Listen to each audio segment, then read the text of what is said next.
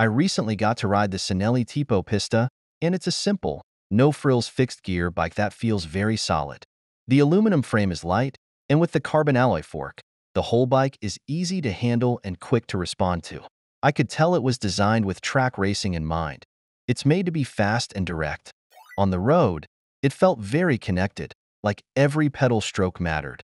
The single-speed setup keeps things straightforward, and the crankset gives a nice, smooth power transfer.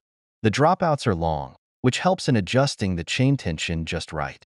It took me a little time to get used to riding without relying much on the brake, but once I did, it was a lot of fun.